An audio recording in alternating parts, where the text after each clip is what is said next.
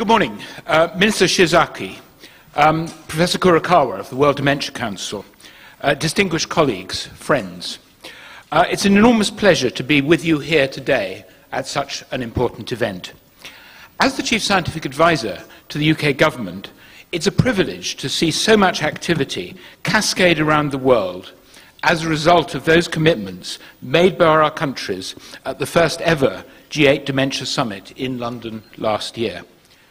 Before our eyes, global action against dementia is becoming a reality, with our countries working together to change lives. And I've had the great privilege of seeing this work grow over the past few years from the sort of germ of an idea to the global movement that we see today.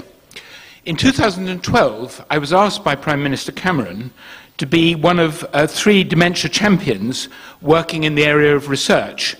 And those champions had 3 ambitions. The first was to create dementia-friendly communities that understand how to help. The second aim was to drive improvements in health and in care. And the third was around improving the research effort. And at the time I first became involved, I was the director of the Wellcome Trust, a global charitable foundation which supports research in biomedicine and the medical humanities with the aim of improving human and animal health. And so there was no better topic than dementia. And standing here in Tokyo today, there is really nowhere better I could be to be able to take stock of all that has been achieved since then in what is really rather a short time. And as a result of your long-standing commitment in Japan to care for and to respect elders in the community, you have led the way for others to adopt your community-wide approach to supporting those who need it.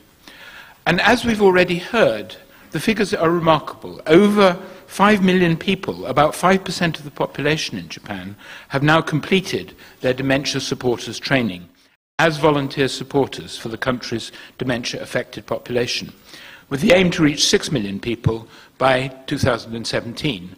And it sounds to me as though you might get there even earlier.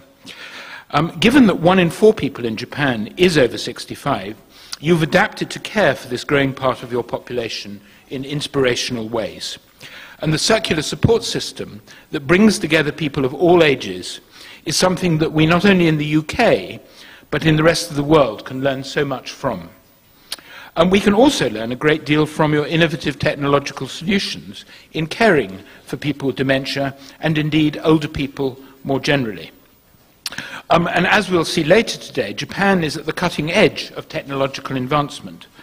But crucially, you bring the creativity to turn innovation in technology into real-life care solutions. And as we've already heard from Dennis Gillings just now, the capacity now to bring loved ones and carers to be able to connect at the click of a switch by bringing robotic technology and computerized care systems into the home opens up huge possibilities of remote support and connectedness. And I think it's a very good example of how technology can help human connections. So it's not faceless robots, it's robots that actually enable the faces of loved ones to be brought directly into the room, wherever they are in the world. And of course, in the long term, not only is this good for care, but it may also be associated with cost savings and increased efficiency. And of course, one of the big challenges and opportunities is to keep people who have cognitive impairment in their homes for as long as possible. So in the UK, we have taken your lead on raising awareness and reducing the stigma around dementia. And in 2012, we adopted the Dementia Friends programme and now have over 500,000 dementia friends in England who have a much greater understanding of the condition, how they can recognise the symptoms and support people living in their community. And we're also working to develop dementia-friendly communities across the country, more than 70 of them so far, working to break down the stigma. And businesses, of course, are also an important part of this. And businesses from a range of sectors, including banking, retail, transport, have signed up so that their staff can support customers. And as the chairman of a well-known British bank put it very well, if my customer can't remember their PIN number, it's up to all of us to help. We owe it to them to support them through every step of the way. And of course, as we've heard also, the dementia-friendly initiative has now been adopted by Canada, who announced that they would become dementia-friendly at the last Legacy event in Ottawa in September. So if we can continue to spread the programme around the G7 countries, we'd make a huge step forward towards the commitment made by our health ministers collectively in December last year to call upon civil society to continue and to enhance global efforts to reduce stigma, exclusion and fear. And since that G7 Dementia Summit in 2013, there's been significant progress, not only on that commitment to reduce stigma, but also in research, working together to share information and to bring together academia and industry to turbocharge research efforts and be as innovative and creative as possible in looking for effective treatments. And the World Dementia Envoy and the Council have identified the key target areas where progress needs to be made in order to speed up the search for an effective treatment or cure to meet the 2025 deadline agreed by the G7.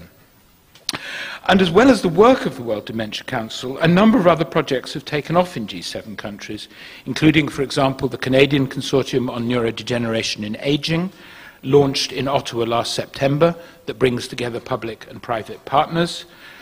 We've established the UK Dementia Platform, again, a public-private partnership with £12 million provided through the Medical Research Council and another £4 million provided by 6 UK and international companies.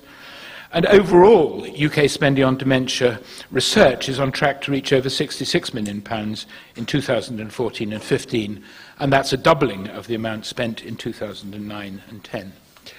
One of the unusual features of the UK support system for medical research and care in the UK is the very strong charitable sector. And Alzheimer's Research UK and the Alzheimer's Society each have announced a £100 million pledge and commitment to increase their spending on dementia research over the next 10 years. So a lot of progress.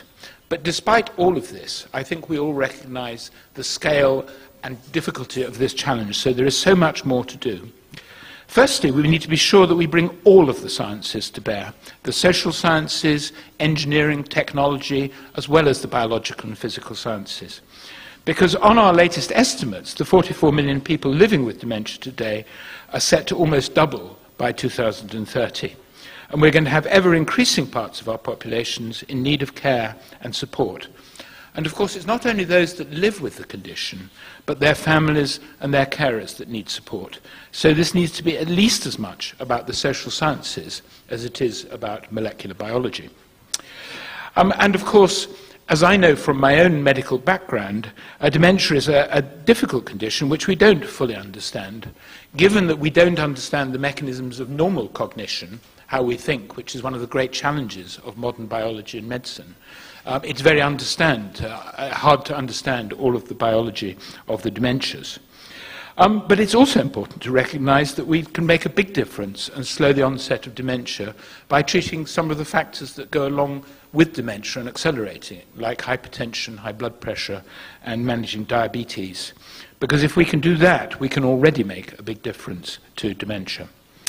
So, Minister, Professor Kurokawa, ladies and gentlemen, our global action against dementia has made so much progress in just 8 months. But in order to reach that target of effective treatment or prevention by 2025, we need to continue and to sustain that action at the pace we have now, or we'll let down those people who so badly need our help. So we have 4 months left of this commitment, and the clock is ticking. But let's make this a lasting commitment, maintain the momentum, and set our sights even higher. Thank you for your attention.